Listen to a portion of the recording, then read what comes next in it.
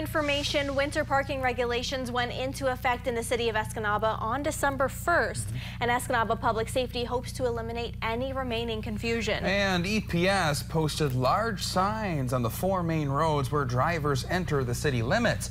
The signs inform visitors and residents of 2 primary regulations. Within city limits, you can only park on the north side of avenues or on the west side of streets. EPSD Captain Darren Smith says residents should also pay attention to overnight restrictions. Between the hours of 2 a.m. and 7 a.m., you can only park on the street for no more than 1/2 hour.